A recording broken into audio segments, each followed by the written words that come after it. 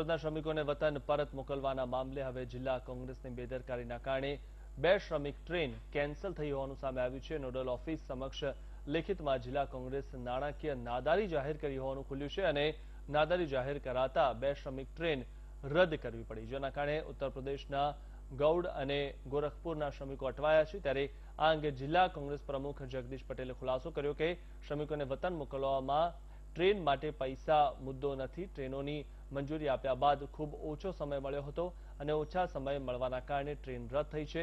જિલ્લા કોંગ્રેસ પ્રમુખ જગદીશ પટેલે ભાજપ પર આક્ષેપ કરતા કહ્યું કે આ બધું ભાજપના ઇશારે થઈ રહ્યું છે, જેના કારણે 3200 જેટલા શ્રમિકો અટવાયા છે।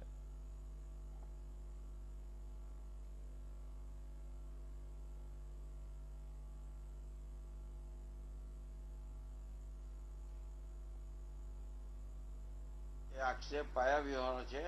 કોઈ પૈસાના અભાવે ટ્રેનો રદ કરવામાં આવી છે એવું કોઈ છે નથી। ટાઈમના અભાવે અમે ટ્રેનો રદ કરી છે કે સમય અમને જે વચ્ચે મળવો જોઈએ, જેને લીધે સારી રીતે અમે વ્યવસ્થા કરી શકીએ, ટિકિટોને વ્યવસ્થિત રૂપે ડિસ્ટ્રીબ્યુશન કરી શકીએ બધાને, ને એ રીતે વ્યવસ્થિત ટ્રેનો જઈ શકે, મજૂરો માટેની વ્યવસ્થા, પાણીની બધી સગવડ કરી શકાય, એવો વચ્ચેના 3-4 કલાકની અંદર આ વસ્તુ શક્ય નહીં હતી।